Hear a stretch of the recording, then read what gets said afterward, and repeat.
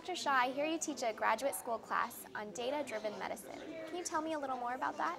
Sure. So the idea for the class started in 2011, and when I joined the faculty, there was an incentive around teaching students how to make sense of large amounts of data.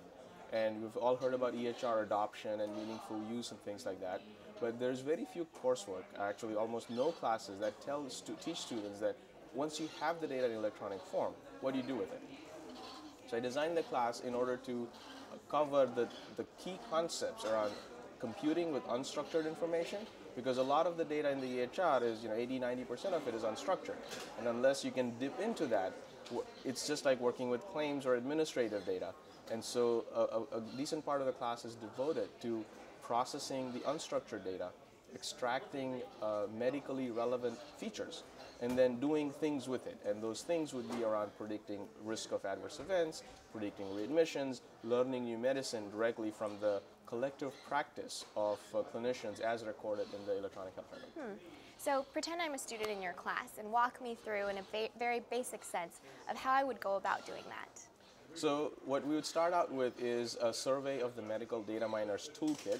So we would cover things like logistic regression, classification and regression trees, and the basic concepts around how do you take an individual on whom you have, say, 50 observations, and then you have an outcome of interest, as in did they have heart failure or did they not have heart failure? And then what are the mathematical procedures you can do in order to find what are the variables that are significantly associated with the outcome. That's sort of the general theme of the whole class. And then there's a module around methods in text mining, so that you can take a note written by a doctor and find things, drugs, diseases, procedures, devices that are mentioned in the present positive sense as applicable to the patient. Because then you can figure out that this particular individual had diabetes or had rheumatoid arthritis, then took this drug, and then something else happened. And so using data derived from the unstructured documents, the first application we do is drug safety. And so to give you an example, people with rheumatoid arthritis given Vioxx and then having their first ever heart attack. Turns out if we just look for this pattern, we can find the association between Vioxx and heart attack 2 years before the recall. Wow. And students actually go through doing these as homework. And then the last module focuses on learning new medicine. So a pediatrician I work with had the question that kids with juvenile idiopathic arthritis are at risk of uveitis, and there's 4 known risk factors for that. And the question was, are allergies predisposing to uveitis? Now, it's very hard to do a clinical trial because the prevalence of this particular condition is pretty low. But if we go through the EHR, we were able to determine that the rate at which kids with juvenile arthritis who got uveitis, the rate at which they had allergies and allergy medications was 2.5-fold higher. So it's an association, it's not proof, but at every doctor visit, we ask people, do you have allergies? And if they mark yes, then that's an indication that you should schedule their eye appointment instead of trying to schedule it for everybody. I see. So it works for screening, and it doesn't even require FDA approval. The intervention is calendaring. And so these are trends that we can pick up, patterns we pick up from the data, the collective practice of multiple doctors. I see. So you're picking up these patterns in patient characteristics that they might not even know have that association. Correct. Got it. And do the patients know that they're participating in research or any sort of studies of that type? So this is all de-identified data. When you come to Stanford Hospital, you do consent for use of your data for medical education. And that's the umbrella under which we operate. We don't have patient names, addresses, or phone numbers, so it's all de-identified. We can't go back to them.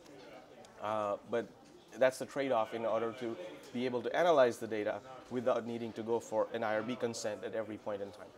And so in the future, if you find and you're able to do this with enough associations, you can take a patient's data, look at it, and say, if you have this, you might also be allergic to this or have this adverse outcome. Pretty much. So the idea is, think of it as patients like mine. Let's say you're a practicing clinician. The number of times that when a patient is in front of you, and the number of times that you will have an RCT-based guideline to base your decision on will be small.